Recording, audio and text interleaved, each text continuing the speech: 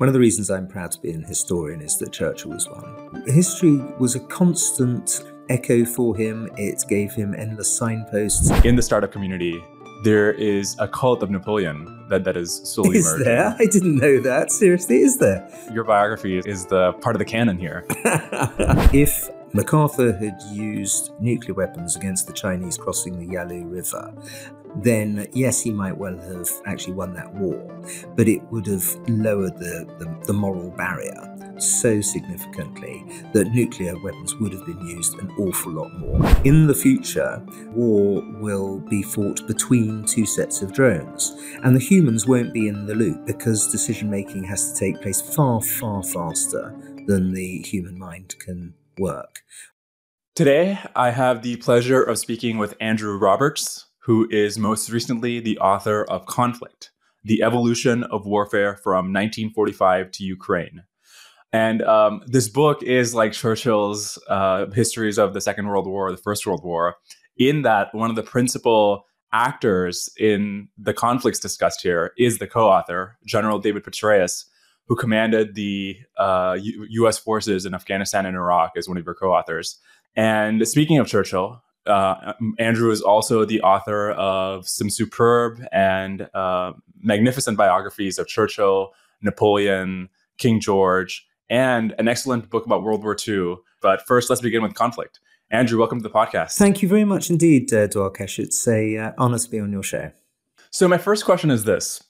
When we look at the first half of the 20th century, it seems like we got unlucky many times in a row. You know, World War I, World War II, the Bolshevik Revolution in Russia, the Maoist Revolution in China, all those things seem like they didn't have to happen from reading historians about those topics, that if you reversed a bunch of contingent factors a few years back, any one of them could have not happened. And in each of those cases, tens of millions of people died. When we look at the second half of the 20th century, which you write about in these books, it seems like we got lucky again and again, right? So the Cuban Missile Crisis doesn't go nuclear. We have all these proxy wars that don't go nuclear or result in a world war. China and India liberalize, communism falls. What explains why we had such different luck in these two different parts of the century? The invention of the nuclear bomb. It's pretty much as easy as that. You have all of these wars take place in the post-nuclear age after 1945, and so as a result, you have an umbrella under which everybody acts. But although there are hundreds of wars that break out, about 140 wars, they have to be fought in a essentially limited way because of the existence of nuclear weapons. But couldn't you have said the same thing before World War I? And in fact, many did say that before World War I, where we have all this heavy artillery, we have these, you kill millions of people even then, and they still went to war. So how much does nuclear war explain the absence of something escalating? Well, you're right that the First World War did come about in part because of the arms race. But the knowledge that the nuclear bomb could obliterate the entire planet is something that has always managed to make wars limited post-1945. What happened in 1914, the most people you could kill in a single moment would be as the result of an artillery shell, and that's nothing like a nuclear bomb, frankly. So it's apples and pears, I think. It's really interesting in this book, you write about all these conflicts that have happened since World War II. And in many cases, they're counterinsurgencies or civil wars. And it's interesting when one side gets to say that they're the legitimate force fighting for the country's independence against foreign aggressors, when both sides are getting foreign funding and support, So I'm curious how come the U.S. has been bad at the propaganda here, where Ho Chi Minh or the Taliban get to say that they're the legitimate forces fighting for their country, or how does that determination get made? Yes, that's a very good point. It's, I think in both cases, obviously, Ho Chi Minh and the Taliban both were local inhabitants in a way that the United States obviously wasn't in either place. But whether they represented the majority of the people in either North Vietnam or Afghanistan is a completely different issue. So it's much more a question of whether or not they are totalitarian powers who are able to establish dominance and keep it in a difficult and dangerous part of the world. And that's what both of them were able to do. It didn't mean that they have a legitimacy in the kind of Jeffersonian democracy that one would like in a utopian world. But if they are the people that are wielding the power in the sense of a Marxist-Leninist clique, of course, in North Vietnam, you have to deal with them, and they are the established government. But it's interesting that South Vietnam or the government in Afghanistan didn't seem to have that same sort of legitimacy that these other insurgencies had, even though they were still local governments. Do you think not? I rather think they do. I mean, obviously, they're both immensely inefficient and useless and corrupt. But nonetheless, I don't think that detracts from the fact that they were more legitimate than the forces that were rising up against them. Yeah, and in fact, this might be a good opportunity for you to discuss the 4 key tenets of strategic leadership that you discuss in the book. Yes, well, what we found in the book very strongly, and it's interesting you should have mentioned the Chinese Civil War because you get that very powerfully as well, is that the side that wins wars very often is not the one that controls the cities or has the largest amount of men or has the best weaponry. As you mentioned, the Chinese Civil War, let's look at that for a second. It's the Kuomintang nationalist forces at the outset of that war had all the major cities. They had 4 or 5 times the number of men. And they also had all the advanced weaponry that they'd taken off the Japanese at the time of the Japanese surrender in 1945. Yet they still lost that war. And one of the reasons was that they didn't have very impressive strategic leadership. And Chiang Kai-shek, even when he did come up with good plans, often had warlords below him that refused to carry them out. So what we discovered in war after war is that the thing that matters most is this concept of strategic leadership, by which we mean having a leader at the top, either civil or military, but the ultimate decision maker. And it's usually best when there's somebody who's represents the civil and somebody who represents the military, and they get on. And they need to get the big idea for the war right. They need to then be able to communicate that to their lieutenants effectively, and indeed to the wider country. They need to be able to implement it aggressively and efficiently. And then they need, as the fourth of the levels, to continue to adapt the big idea to circumstances on the ground and to the way in which the war develops, because obviously, no war carries out according to plan. The enemy always has a say.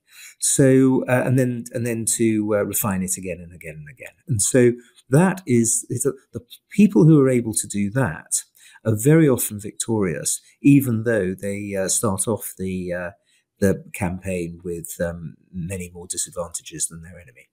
I think this might be a good opportunity to start talking about Iraq and Afghanistan, which obviously your co-author can speak to like nobody else. I found it really interesting in reading his accounts of what happened in those 2 countries, especially Iraq, which was a premeditated invasion. It wasn't something we had to just immediately do, right? It had a completely different casus belli with the weapons of mass destruction than 9/11. Well, and also the surprise attack on Kuwait, of course. I mean, that's the ultimate reason that this took place. What had happened 13 years before, and the 13 years in between. It wasn't just WMD. Yeah. Although I guess that's still 13 years still leaves us enough time to have a plan of what to do. And I found it interesting that you're discussing that after the coup, the regime has been changed, you realize that there's not a plan for how to ensure security and stability in the country. And I just can't imagine. I mean, you have really intelligent people like David Petraeus there who are working on this. How is it possible that there was an invasion of these countries without a good plan of how to secure them afterwards? Well, he wasn't working on it. He was working on how to destroy the Iraqi army and get to Baghdad. And the people who were working on it were a completely different set of generals who were failing to work out what to do once you had got to Baghdad, and who assumed that the thing to do would be to get rid of the Ba'ath Party, which essentially ran the country, down to the sort of fourth level. It was all very well getting rid of Saddam's sons and some of the other people at the top level. But when you do that, and also you essentially send the army home and not tell them how they're going to feed their families, and allow them to keep their weapons, you've got a recipe for disaster. And sure enough, disaster happened. But that can't be blamed on the sort of soldiers at the point of the spear, who did an extremely good job, who overthrew that regime in double quick time. Now, speaking of strategic leadership, why is it that we don't have a figure natively in Iraq and Afghanistan who had that level of leadership themselves, a Zelensky in Iraq and Afghanistan, where in the book, General Petraeus discusses the endless frustrations he had with Malaki in Iraq. And of course, Ghani leaves Afghanistan when the Taliban start routing the Afghani forces. And Karzai, of course, also in Afghanistan. Yeah, these guys come in for a bit of a pasting, understandably, in our book, because they are not the sort of Churchillian figures that Zelensky is. I think it partly it's down to the sectarian nature of Iraqi and Afghan society, tribal nature of society, where however good a leader is, he doesn't automatically command the attention and loyalty of other people in the same country. The thing about Zelensky was that it was very clear very early on that he was speaking for the huge majority of the country. And it's very difficult for an Iraqi or Afghan leader, however good they are. And I'm not saying for 1 minute that Maliki and Karzai were any good, let alone the last chap who gets into his helicopter weighed down with suitcases full of money and hightails it out of there. By complete contrast, you do have Zelensky who shows all of those four qualities of leadership that I mentioned, and also, of course, who decided he was going to stay in Kyiv, fight in Kyiv. His family were going to stay in Kyiv. He wasn't going to let any military age male Ukrainians leave the country. And his big idea was, I need ammunition, not a ride. What is our big idea, the Americans' big idea in Ukraine? What is the ceasefire or end arrangement we are driving at, which we think would be plausible for both sides to accept? Good question. I don't think Biden has articulated one properly yet. Zelensky has, which is the obvious one, which is that we're not going to allow 18 to 19% of our country to forever be under the rule of the Russians, and we're going to throw them out.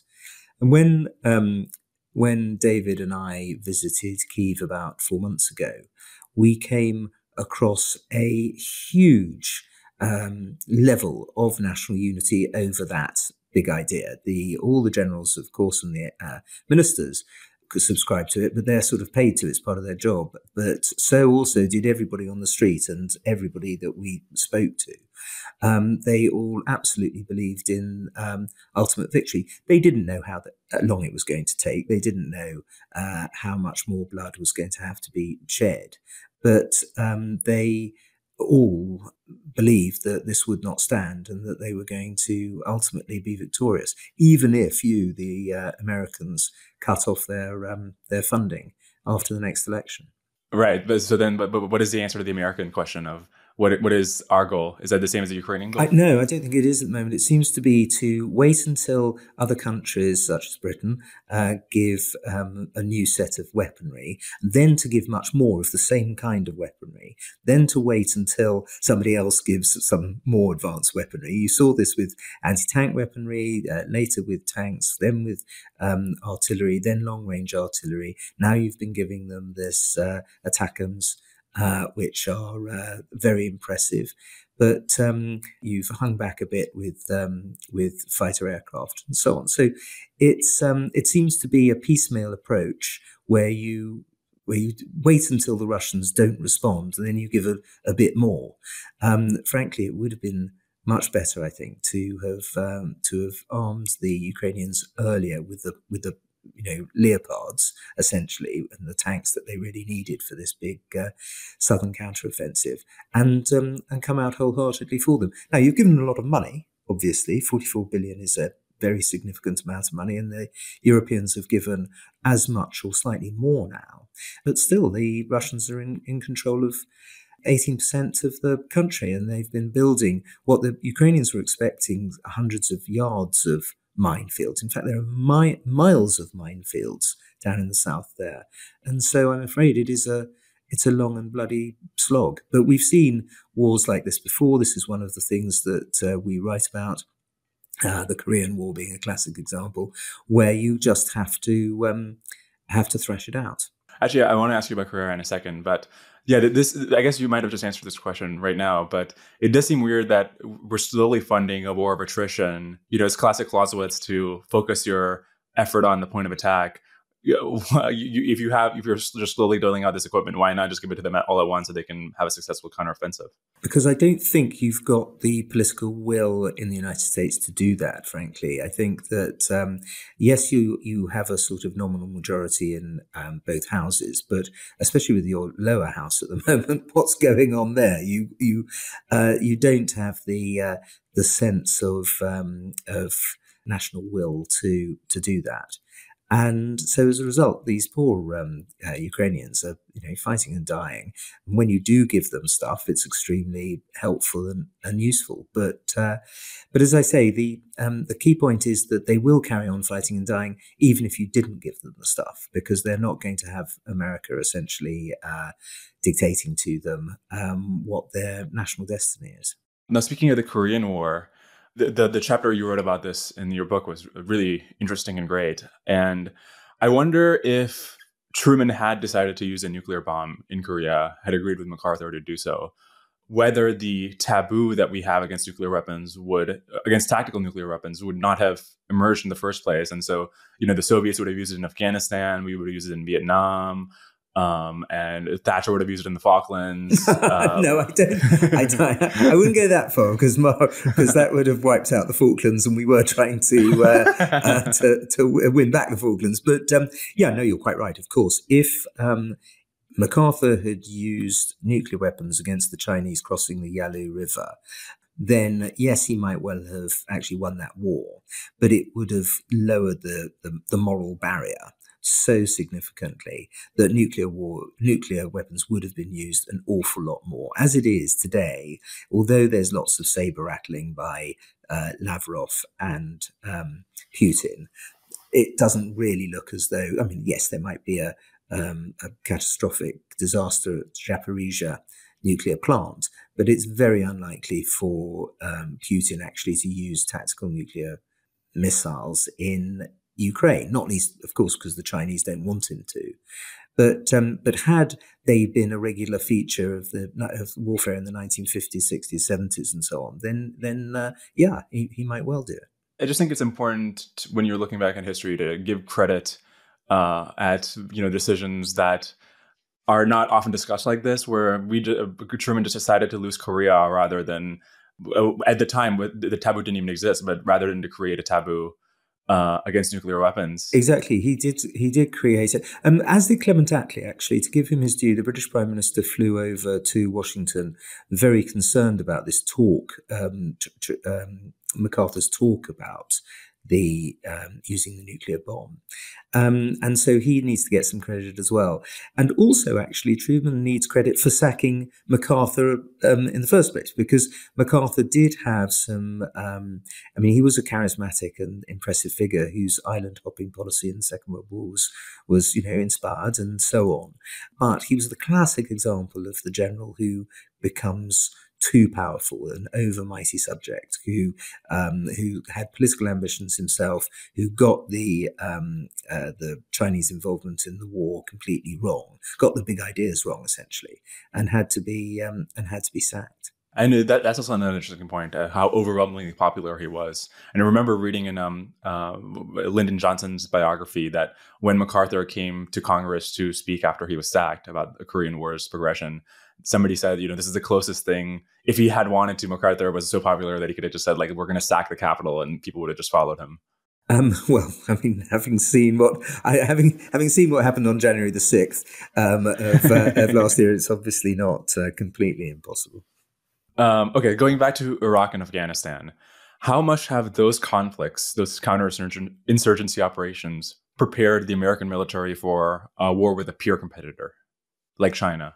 Um, a great deal, obviously, but that's true of most wars. It's interesting, of course. China hasn't actually fought a major war for a very long time, really, and since the 1960s against India. So actual practice is an incredibly useful thing. If Ukraine were ever to be allowed into NATO, for example, we'd have 900,000 troops on the southern border of NATO. It would be a huge addition. So actually having troops that have fought is there's no amount of training that is the same as actual war fighting.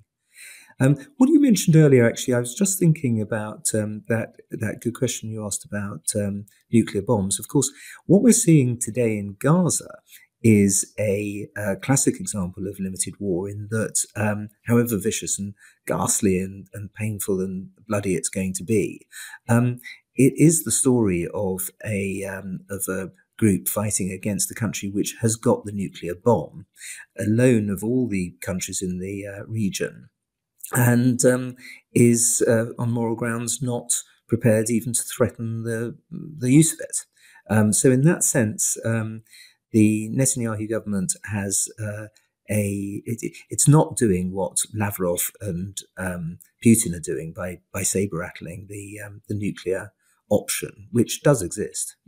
I mean, so much of what is happening is as a result of Tehran wanting it to happen. And Tehran doesn't have the bomb and Israel does. And yet Israel is not threatening Tehran. Yeah, and that's a really interesting point. I mean, as early as like 1973, you could have had Israel, nuke the Egyptian beachheads. It was a war of self-defense. It was like, you either you die if you don't use it, or if you lose the war. Exactly. 73 was an existential war in the way that this one at the moment isn't. Now, obviously, we don't know what's going to happen within Israel, with the West Bank, with Hezbollah, with the Iranians and Syrians. It's not impossible that this could turn into a existential war for Israel. But the possession of the nuclear bomb hasn't, done Israel any favors. Equally, it hasn't weakened Israel either. Is deterrence dead? So speaking of Israel, Iran funded these Hamas terrorists to conduct this attack, and as far as I know, there's no serious repercussions on Iran itself for doing this or funding Hezbollah, of course. Is deterrence as a doctrine, is that dead? No, because it's working very well in Southeast Asia, in Taiwan. It is only dead amongst people who are so irrational and illogical that they don't mind essentially being extirpated in the way that the Israelis might soon be trying to extirpate Hamas. So if you sort of don't care, if you believe that God has given you the right and duty to kill Jews, then you're not going to be deterred in the same way that a much more rational and logical actor such as Xi Jinping is, where he wakes up every morning and thinks, right, should I be invading Taiwan? And he looks to the world situation, to the might of America in the South China Seas, and looks to all his neighbors, all but North Korea, of which hate and fear him, and recognizes that today's not the day to do it. And that is what deterrence is. It's incredibly expensive, of course, deterrence, but it's immensely cheap at the same time compared to the alternative, which is war. So yeah, this is one of the points you make in the book, is that deterrence, money spent on deterrence, is seldom wasted. But deterrence also has to be credible. Now, regardless, separate from the question of whether America would actually intervene if China invaded Taiwan, is it rational for the Chinese to believe that America would intervene on behalf of an island with 20 million people, have a kinetic war with China over an island off the coast of China? Does that make sense? Like, is that deterrence credible for Chinese? It is. It certainly is, because there is what's been called strategic ambiguity in the American stance. And that is something that no rational actor wants to have to deal with. An America which could be sucked into a major war, an America that would have maybe act irrationally over Taiwan, or which, as you can see with the AUKUS treaty, has got ambitions to stand up to China, and feels that it needs to carry them out. The public statements are obviously not intended deliberately to provoke China, but they're pretty straightforward in being ambiguous enough that China doesn't want to take the risk. Whilst obviously the United States military budget is so enormous, so vast, it's capable of deterring China. If it was to send the wrong messages, taking ships away and so on, then it might not. Look at what America's done in Ukraine. And Xi recognizes that it's led a coalition which has fought very hard and so far hasn't lost. And so without a single American serviceman being involved. Were American servicemen involved, which they would be in a Taiwan confrontation, the American president would be much, much more likely to go all in. Yeah, although if, for example, China blockades Taiwan and puts the onus on America to launch the kinetic war to break through the blockade, I wonder if then, put in those terms, an American president would not intervene, or at least the Chinese wouldn't expect an American president to launch the kinetic war to break the blockade. Well, they've obviously wargamed this a million times in the Pentagon, and I think that your remark about 20 million people is obviously an apposite one. But let's also remember that Taiwan has 80% of the semiconductor industry, or at least the high-level semiconductor industry. There were lots of good things are being done to mitigate that against that now, but nonetheless, it would be catastrophic for China to be able to snaffle all of that in a single coup de main. And obviously, the Biden administration knows that. Before we return to conflict, I do want to ask you some questions about Churchill and World War II. And in fact, this is actually a good jumping off point because, speaking of rational leaders, I'm struck when reading your biography of Churchill of how much of his thinking is more emotive, less probabilistic, much more principled. And when I try to backtest how I would have reacted, given my mindset, to World War II, if I was in Britain, I have to admit, I like to think in terms of probabilities and expected value. I would have said, what's the expected value of fighting Germany in 1938 over Czechoslovakia? What would happen if he just didn't? It looks like probably it probably might just be best to run our odds with appeasement.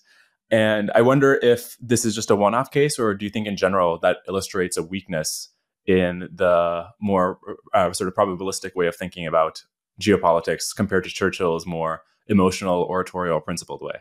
I don't really agree with you. I think with the premise, because I think that Churchill, yes, he was emotional and principled, but also he recognised that the advance that the Germans made between the Sudeten crisis, which ended in Munich in September 1938, and the outbreak of war a year later in September 1939, was so huge, especially in their creation of bombers and tanks and so on. And also, it was helped so much by taking the Skoda factories of the Czechs from Czechoslovakia and churning out tanks for Germany, that it was a rational thing to have tried to have stopped Germany invading Czechoslovakia. So what Churchill was doing, yes, he was emotional and a great rhetorician and so on, but he was also making a very, very hard-nosed decision with regard to balance of power, recognizing that, in fact, Germany was in a much stronger position a year later than it had been at the time of Munich. Now, it's remarkable to what extent Churchill had read, and not only read, but written a tremendous amount of history.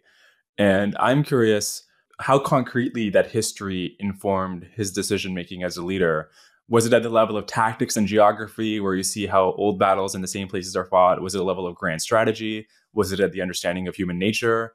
What level did that understanding of history help him? All of those and more. All of those and more. One of the reasons I'm proud to be an historian is that Churchill was one, and he was. I mean, primarily that was his job. In the 1930s when he was out of office, was to write history books, and the one of his great ancestor, John Churchill, Duke of Marlborough, is it's almost like an autobiography of the Second World War, and he's actually writing about his own ancestor 200 years beforehand. But it is extraordinary how many things to do with tactics and strategy, of course, but also with how to deal with allies and how to deal with domestic political opinion and so on. All of these things are gone into. And then only 5 years after the publication of that book, he is Prime Minister and fighting a world war himself. History was a constant echo for him. It gave him endless signposts. It's mentioned in some 10% of his speeches in the Second World War. 10% of those speeches do have references to history. He was basically telling the British people that look back at the Spanish Armada, look back at Napoleonic wars. We have been in this dangerous situation before. The country has seen great perils before, Elizabeth I and the Spanish Armada, for example, and we've come through them and been victorious. So yes, he recognised the sort of political power of historical analogy, and he bent it to his overall overarching theme that we have to stand up to the Nazis. Actually, so speaking of this, if we think of Churchill as an applied historian, this isn't a question I was just planning on asking you, but you are in the House of Lords. You've written about these, I guess, basically everything that's happened in the last few centuries across your 20 books. Or would you ever consider getting more involved with politics? Well, I'm a politician. I mean, I go to the House of Lords from Monday to Wednesday, lunchtime to dinner time. I go and vote in the divisions, and no, I mean, other than I can't see how much more involved in politics I can be than speaking and voting in one of the parliaments of our chambers of our parliament. If you want to refine that slightly, do Dwarkesh. Yeah, let me restate the question. Would you consider running for aspiring towards a leadership position in the UK, given how successful past historians have been at that endeavor? Well, we've just mentioned one past historian who's been successful. I assure you that there are an awful number of other ones who haven't. No, I'm very happy with the extent that I involve myself in politics in the UK. I've got to get back down to writing history books. Frankly, is the reason I was put on earth, really. Now, tying back Churchill and your most recent book, there's this interesting thing where wartime leaders, very successful wartime leaders, are kicked out of office after they win their wars. Churchill in 1945. De Gaulle resigns in 46. He led the French against the Nazis, and then more recently, which you discuss in your book, George H.W. Bush possibly has the most successful foreign policy since World War II. The unification of Germany, the fall of the Soviet bloc without a single shot being fired, and many others. But David Lloyd George is the other classic example, of course. David Lloyd George led us to victory in the First World War. He was out by 1922. So what is this? Why are we in democratic countries keen to kick out the people who win us these wars and foreign policy wins? Because we recognize that the skills that you need in peace are completely different from the ones you need in war.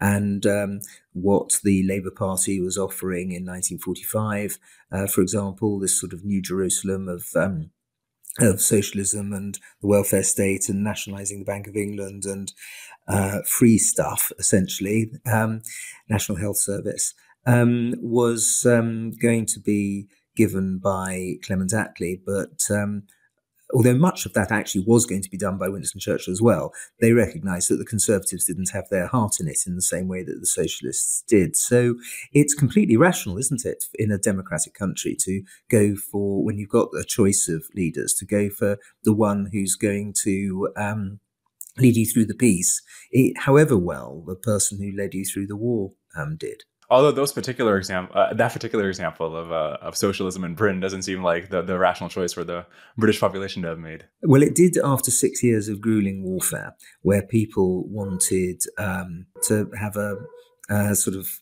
more healthy and better life, and they assumed that socialism was going to be able to do that for them. It took us half a century before we grew out of that particular miasma. Now, let's talk about future wars, which is something interesting that you and General Petraeus survey in your most recent book.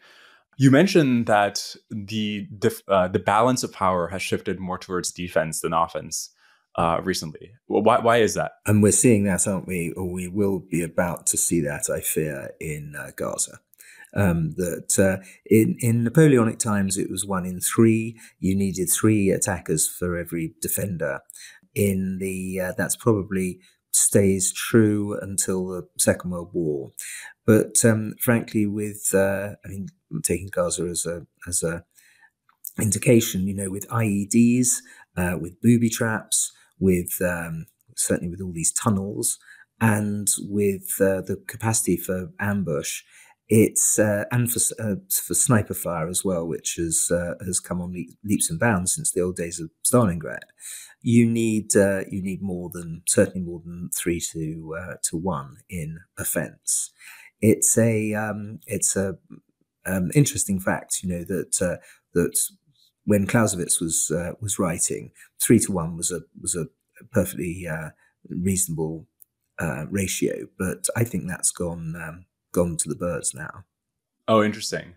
This just preempted, and I guess answered a question I was about to ask you, which is, it's remarkable to me that a 3 to 1 ratio, which Clausewitz first came up with, has stayed consistent for, I guess the answer is that it hasn't, but I was about to ask, well, it's weird that for hundreds of years with all these new technologies, that ratio is still the one that people use, that tacticians still use. Yes, well, as I say, they did until sort of well into our lifetimes, but they'd be mad to today because that has altered, especially, of course, in built-up areas, in the kind of situation which one gets in Gaza, with lots of high-rise buildings, fewer now than there were, to be frank, but lots of built-up areas. You can look at, for example, the Battle of Monte Cassino, where, because the Allies flattened the monastery, actually, the rubble was more easy for the Germans to defend with machine gun nests and so on, than if the actual building had been left standing. So there is an argument, actually, that you do better if you don't blast the buildings, and as you saw also in Mariupol, which you mentioned earlier, and then there's, of course, Stalingrad, where they fight something called Ratskrieg, which is essentially Rat's War, because people are fighting down in the cellars. It's hand-to-hand stuff. It's extremely vicious, where every building, every room has to be fought, sometimes down with bayonets. So this kind of fighting, which of course is heavily full of high casualty rates, might well be the one that we're about to see the IDF enter in Gaza.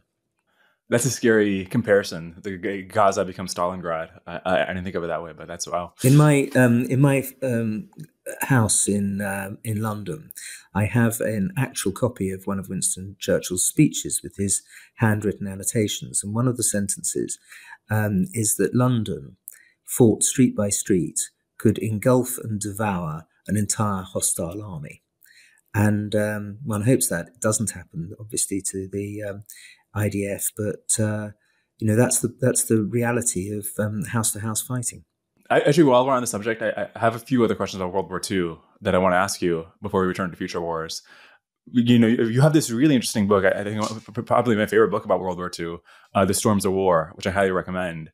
And in it, In it, you make the claim you make the claim that were it not for the ideologically inspired blunders of Hitler and the Nazis, that they could have won World War II.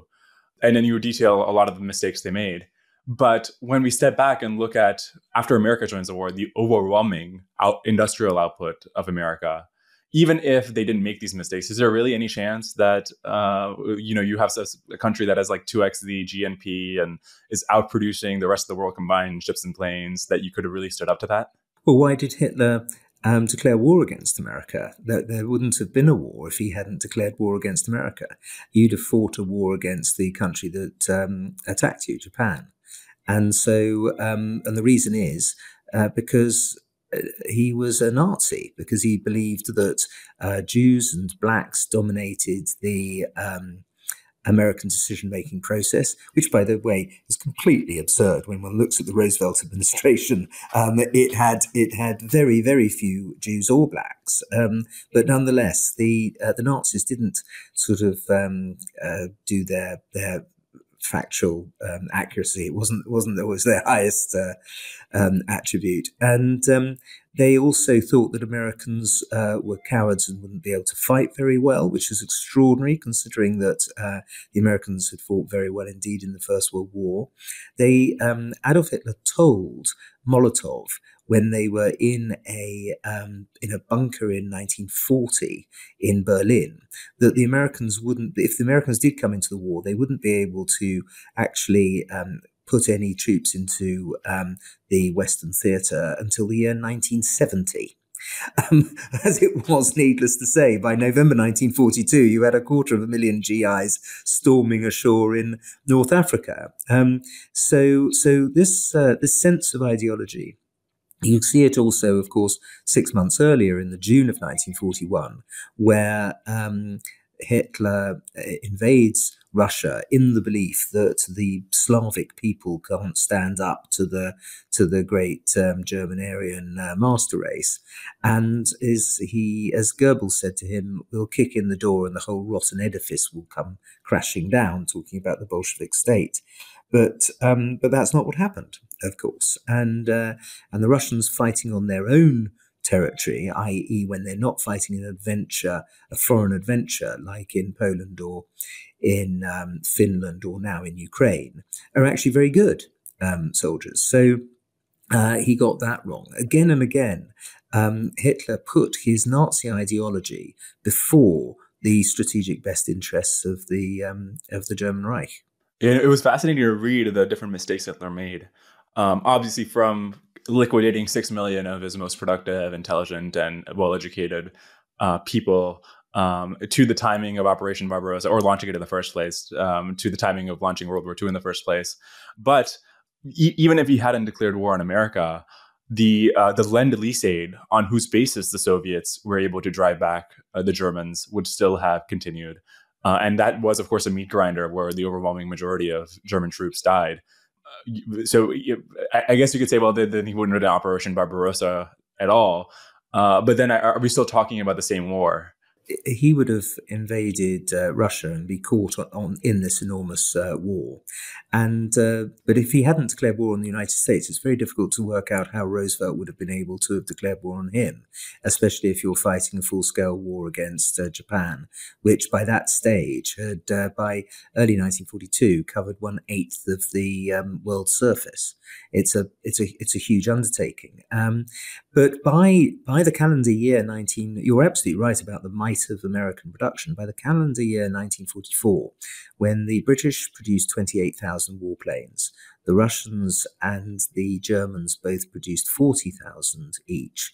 The United States produced 98,000 warplanes. It's almost as much as the whole of the rest of the world put together. You know, they were building Liberty ships at the rate of one a week. It was just a truly extraordinary thing in terms of just sheer production. So, of course, that was going to give them the final say over who commanded at D-Day, when D-Day would happen, and what would happen once they landed in France.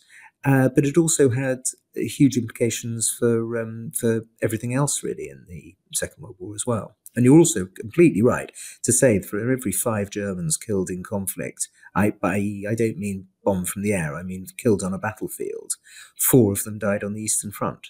Now, given how misled Hitler was by Nazi ideology, why weren't the Soviets as misled by communist ideology in the waging of World War II?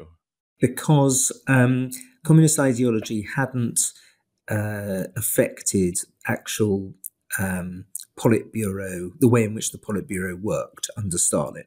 There was no sort of dictatorship of the proletariat or anything like that, let alone any equality.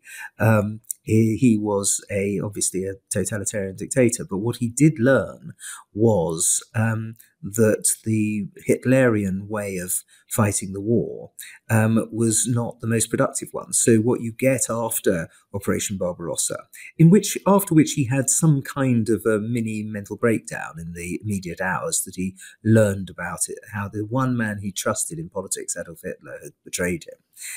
And for a paranoid, that's a difficult moment to take. But then what he does is to start to lean on those marshals such as Konev and Zhukov and Rokossovsky and others, and gives them a lot more power than they ever had before, and listens to them and takes their advice, and actually has a much more kind of Western view, the relationship between Churchill, Roosevelt, Alan Brooke and George Marshall, which I write about in my book Masters and Commanders, is a big sort of give and take, much more sort of democratic and Western way of coming to military decisions, and that's the one that Stalin adopts, and quite rightly, and completely contrasted from what's going on in the Wolfschanze, 1800 miles behind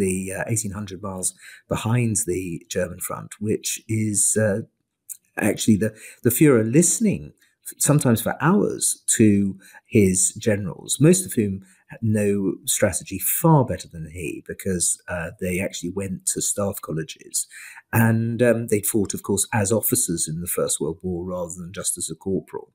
And men like Rundstedt and Guderian and Manstein and so on, these people would be listened to by Hitler, and then right at the end of the meeting, Hitler would sum up and say that they were going to do exactly what he'd originally said right at the beginning of the meeting. And we have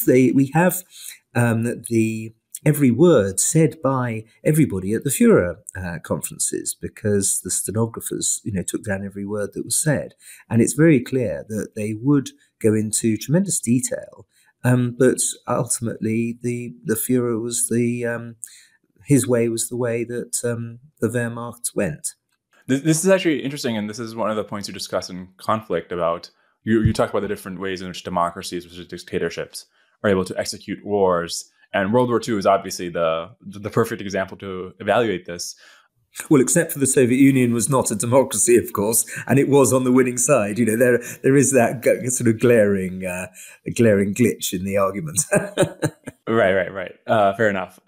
But so you have the Allied, the Western democracies have this strategy by committee. I think you described it in Storms of War, and that obviously means that something as stupid as Operation Barbarossa never happens. You have to come to consensus between all these leaders.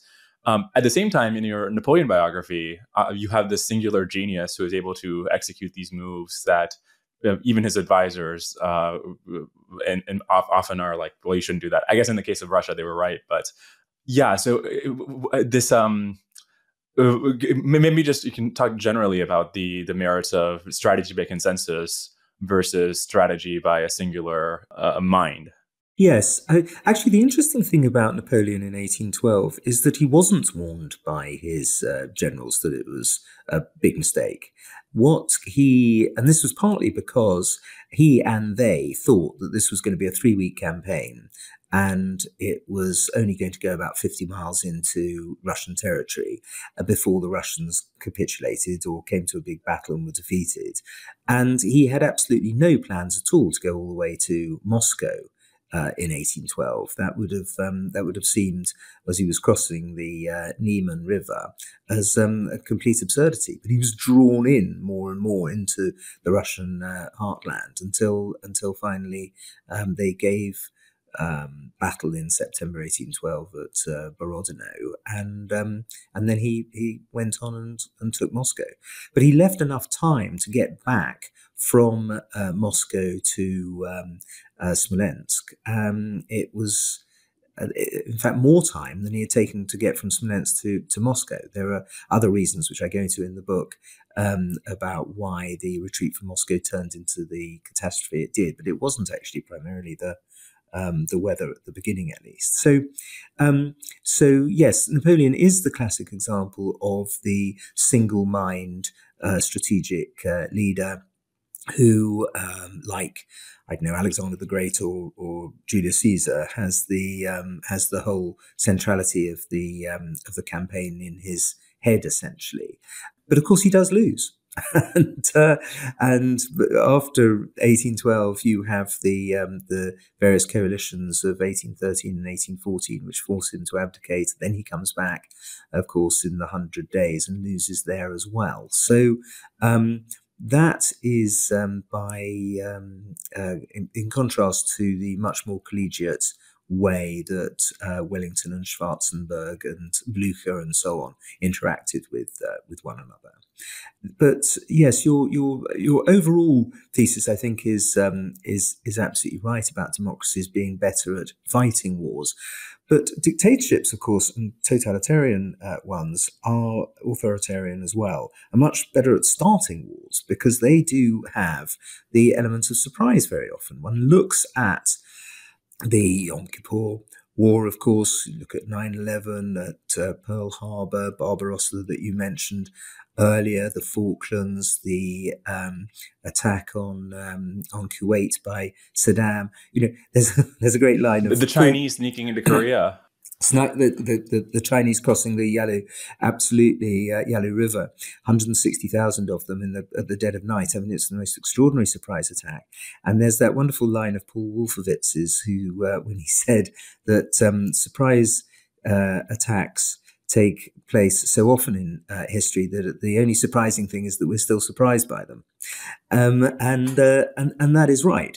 Democracies can do surprise attacks. Obviously, the major exception to that rule is when Israel did successfully carry out the 6-Day War surprise attack at the beginning of that conflict. But otherwise, democracies tend not to. And by the way, it's a good thing not to, because what it does do is light a fire under the country that's been surprised. Classic examples, of course, being Pearl Harbor, and makes them feel outraged and angry, and as a result, they tend to extract revenge. And by the way, what Hamas did on the 7th of October is a classic example of that. Of course, that's a surprise attack, which was by its own lights immensely successful, but which will have lit a fire under Israel that is going to be very dangerous for Hamas. This is actually an excellent opportunity to ask you about bring us back to the future of war, which you discuss in your newest book, Conflict. The question I have is, given you discuss in the book, we have the satellite reconnaissance and drones and all this cyber espionage. Given how clearly we can see the world now with these new technologies, are large-scale surprise attacks ever going to be possible again? That's a very good question. I'm tempted to say no, because you're quite right.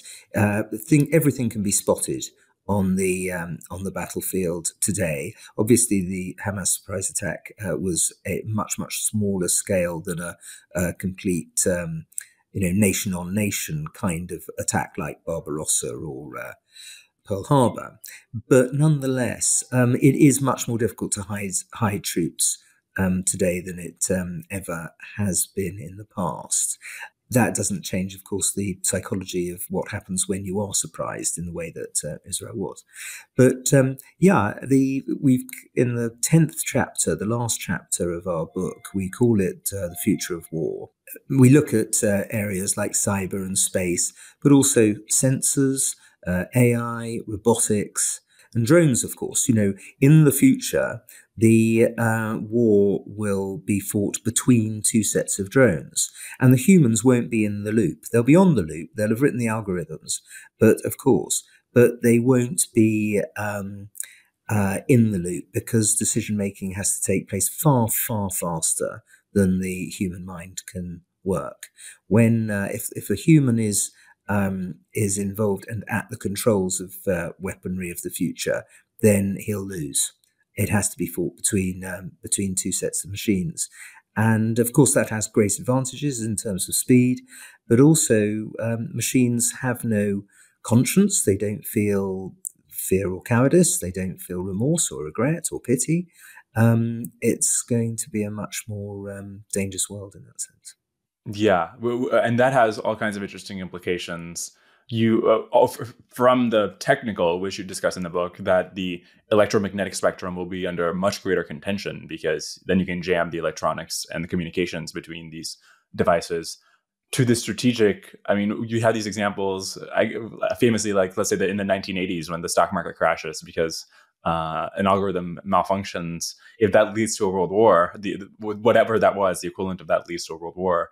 So what you discussed in your Ukraine chapter, that the tech entrepreneurs are now having much bigger impact on the waging of war, where obviously you have Elon Musk providing Starlink services to Ukraine, and notably refusing to provide the service to help with the surprise attack, the naval surprise attack that Ukraine was planning on launching in Crimea.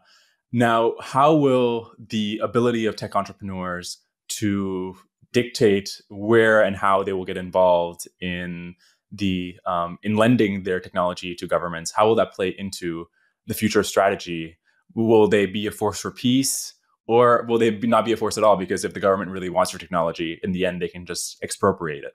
I don't think they'll do that, except for in times of extreme stress, and crisis. But no, actually, there's a very wide and, I think, overall very positive area that tech entrepreneurs can play here. And Starlink, yes, it's true that Mr. Musk did refuse to help one attack in Crimea, but overall, Starlink has been invaluable in this war.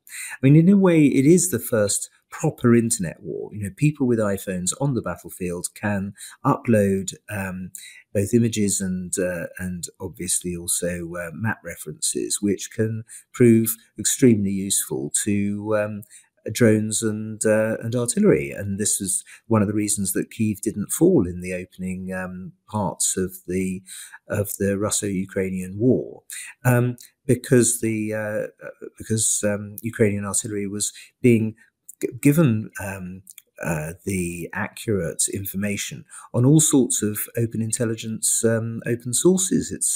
It was a new kind of warfare, which the Russians took a very long time to catch up with. And of course, because they didn't have their own people on the ground, whereas Ukraine did, the native population was 100% opposed to the Russian invasion in every area apart from 4 Donbass oblasts.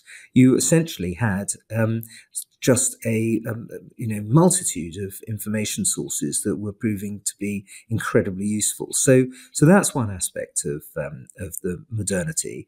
The next one, obviously, is drones and the use they've been put to by the Ukrainians. But the sort of innovative stance of the Ukrainians has been really extraordinarily impressive. And when tech people all across the world, not just obviously in the United States, came out very actively in support of Ukraine, it really did move the dial. And so I think with companies like Palantir and others that are really making huge advances. And the cutting edge still being with the West in terms of tech entrepreneurial ability. This is a good thing for the West. And that some individuals are going to be pretty much, like Mr. Musk is, the most important private individuals, I would say, to actually affect warfare since Thiessen and Krupp back in before the First World War. So it really is a new world, but it's not a bad new world. It could actually be an extremely good new world for the West and for democracy. Yeah. Speaking of tech entrepreneurs and their personalities, let's discuss your biography of Napoleon. So I'm not aware if you're aware of this, but living in San Francisco, there is, in the startup community, there is a cult of Napoleon that is slowly emerging. Is there? I didn't know that. Seriously, is there? Your biography is the part of the canon here. So in the person of Napoleon, I think startup founders see the best aspects of themselves resemble. You have somebody who is a young upstart, just stupendously energetic and competent, much more efficient than the bureaucracies and old systems around him, a reformer, tremendously intellectually curious, an autodidact. You can just go down the list. What is your reaction? I love that. That's exactly what, absolutely. He was totally fascinated by every new thing. He flung himself into ideas for balloons and submarines and anything that could be useful for agricultural development. He was fascinated by trying to build bridges faster and better and cheaper.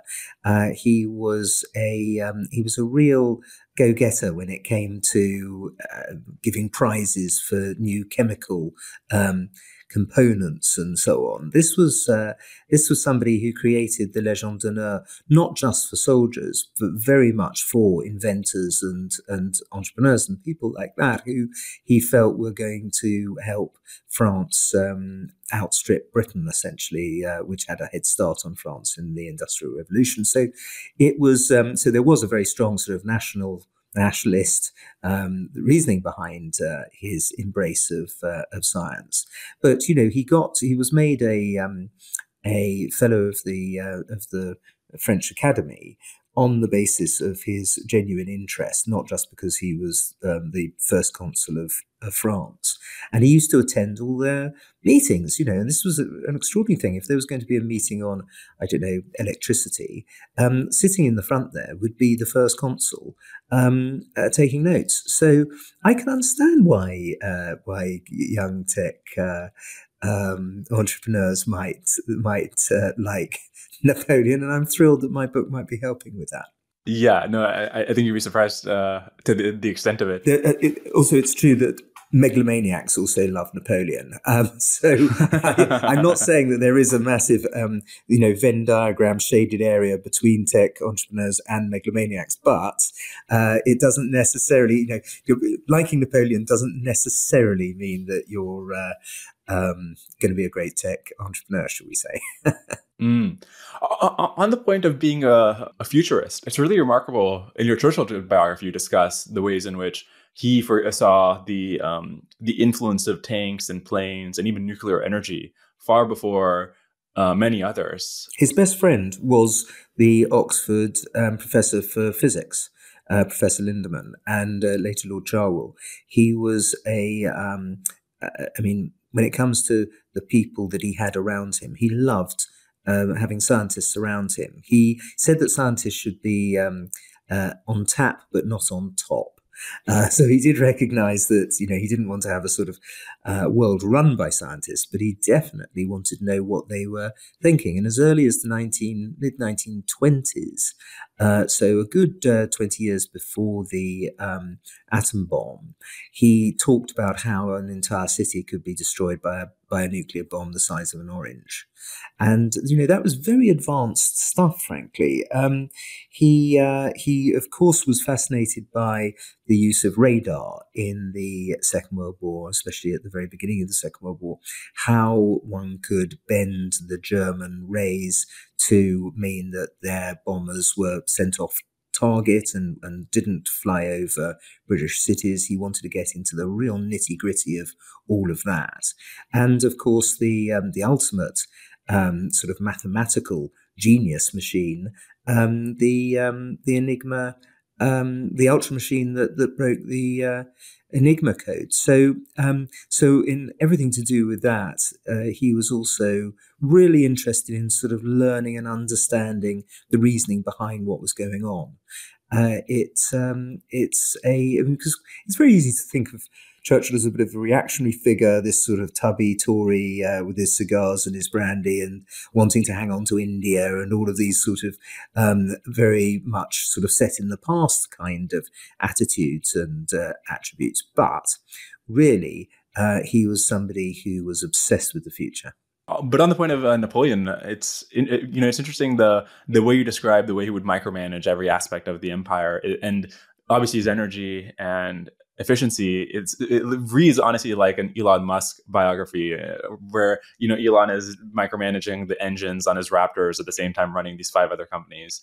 I wonder what you think a person like Napoleon does today. If that same set of genes is born today, does he become an Elon Musk or does he do something else instead? No, that's exactly what he. Of course, he does. Absolutely, he goes to Silicon Valley and sets up his own company and makes $1 billion out of finding something useful to advance mankind with. That's exactly what Napoleon does today. And by the way, if he has anything like the same acquisitive techniques, he probably buys up lots of other companies around him in the way that Napoleon invaded country after country. But when he did invade those countries, what he would do, for example, in Italy after the Italian campaign, and he entered Milan, the first thing he did was to get together the Milanese intellectuals, the writers, the scientists, the chemists, and so on. He was very interested in astronomy and so on, and would talk to them about their thing. So you had an intellectual as leader, which frankly the Bourbons for the last 1,000 years of French history, it's very difficult to think of more than 1 or 2 genuine intellectuals as ruler.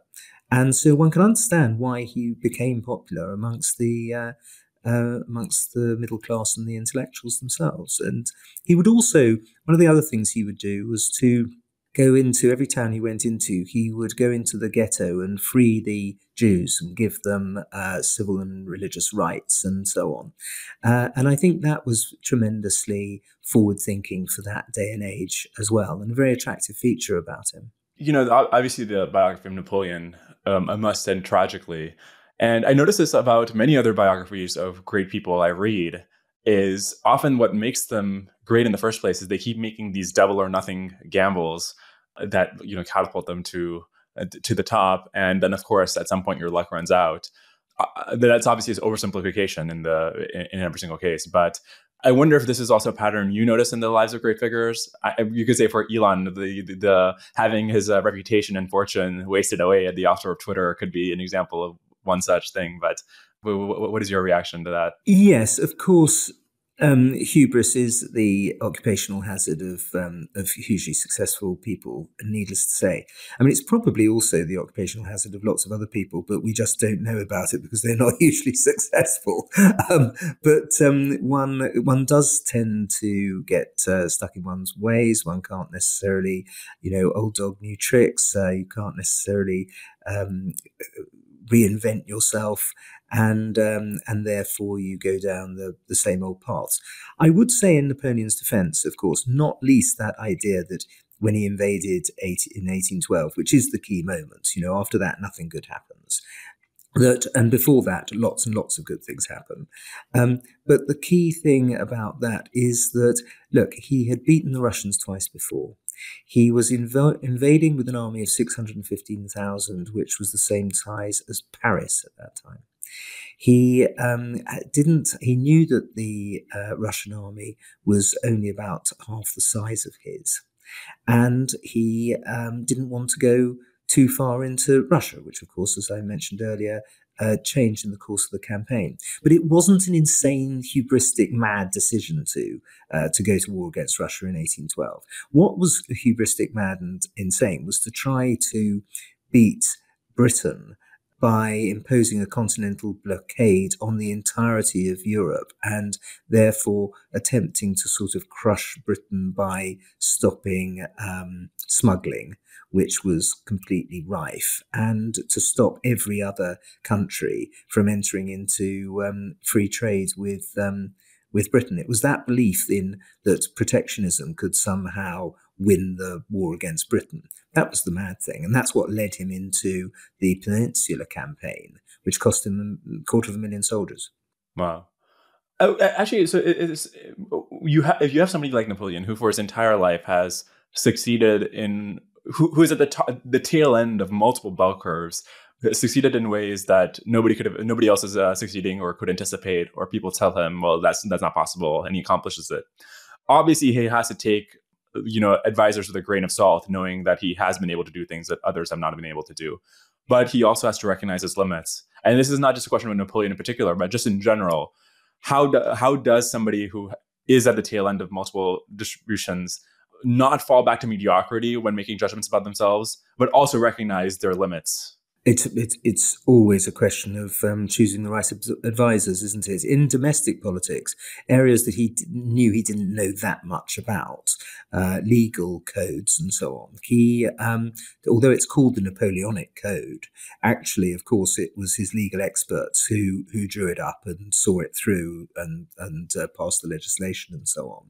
And so areas that he wasn't particularly interested in, he did allow a considerable degree to be decided by, not decided by. No, that's one stage too far. But advised upon. He would be. He was the dictator. He had the ultimate decision. But he was very good at choosing advisors, quite regardless of what their status were in society.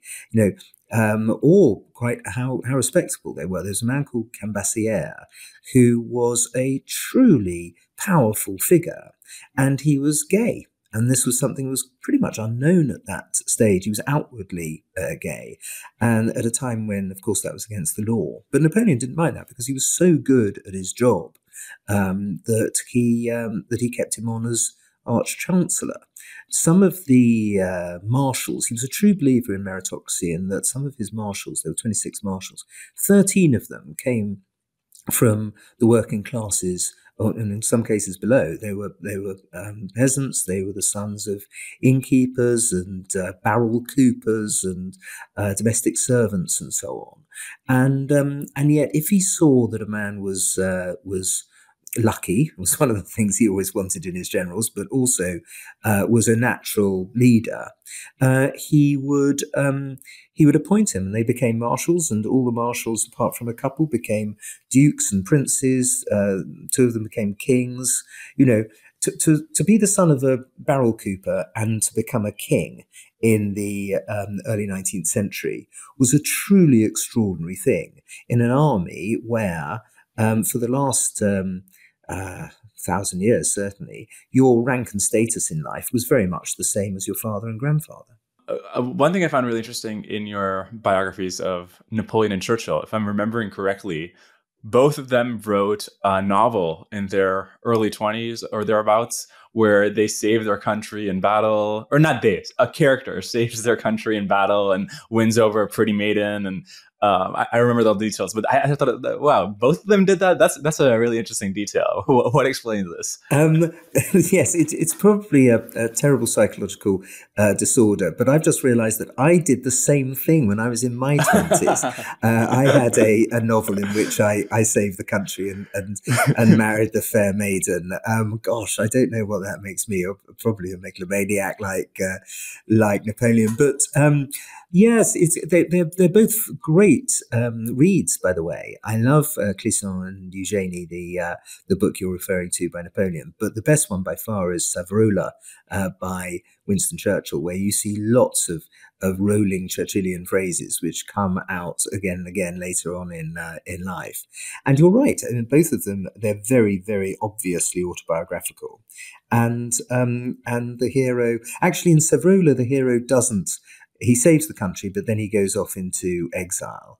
And I think doesn't the Napoleon figure die heroically in battle after saving the nation? But there's a lot of nation saving going on in both of those youthful novels. Now that we're nearing the end of our time, I want to ask you about how is it possible you're in the House of Lords? I just realized that. Well, I knew you were in the House of Lords, but I just realized how much of your time that consumes. On top of that, you're writing these books that are, your biographies are widely recognized as the best biographies of these people who have thousands of biographies written about them. And you're you've written 20 books. How are you managing your time? How is this possible?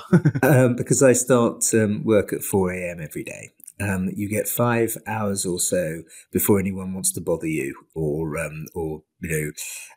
irritate you. And so that's the trick. It's time management. I have a nap every single day for about half an hour in the afternoon. I've been doing it since I was at Cambridge 40 years ago. And so I've trained my body to switch off and then switch back on again. And it means that you get 2 days, essentially, of work out of one day on Earth. So it's, obviously everybody's body clock is completely different, but I do recommend if you're young enough to start, and as I say, I started when I was in my early 20s, you can really squeeze more time out of the day than you think is mathematically possible. Yeah, I'm 23, so this might be a perfect time to launch this habit. Today's the day. Make sure after lunch you put on an eye patch and literally go to bed, and you will find that you've squeezed an extra day out of the day. So why is biography, which is a genre you've employed across many of your books, and of course books that have become overwhelmingly famous, rightly so, why is that the best medium to understand an era or to understand that impact of that era on the present? Because it focuses the mind, concentrates the mind on one person. You emotionally connect with that person. You either love him or hate him or her. Of course, I have done some work on writing about women. It's the great man and woman theory of history, of course. And I do believe in that because I think that although, of course, there are enormous historical movements that happen, the decline of magic and the rise of science and so on, the industrialization and everything, those come about as the result of the deliberate choices made by millions, indeed billions of people. And you can't look at something like the invasion of Russia we were talking about earlier in 1812, or Churchill's decision to fight on and not make peace with Hitler in 1940, and not recognise that the individual does play an absolutely central role in some major world-changing decisions.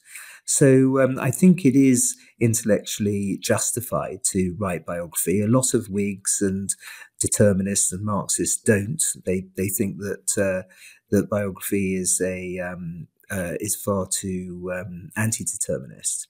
But in fact, what are we but our decisions? Man is spirit, as Churchill said. And so I think it stacks up as a reasonable way for me to spend my time. Yeah, indeed. I think that's a great place to close this conversation. This was absolutely fascinating. And the book, again, I highly recommend it. It was a really thorough and interesting and read about recent conflicts with insights from not only one of the best historians in the world, but also somebody who commanded the two most recent campaigns that involved conflict since World War II. So the book is Conflict: The Evolution of Warfare from 1945 to Ukraine, available at Amazon and fine bookstores everywhere. Andrew, thank you so much. Thank you, Dwalkesh. I've really enjoyed it. Hey, everybody. I hope you enjoyed that episode. As always, the most helpful thing you can do is just share the podcast. Send it to people you think might enjoy it. Put it in Twitter, your group chats, etc. Just blitz the world. Appreciate you listening. I'll see you next time. Cheers.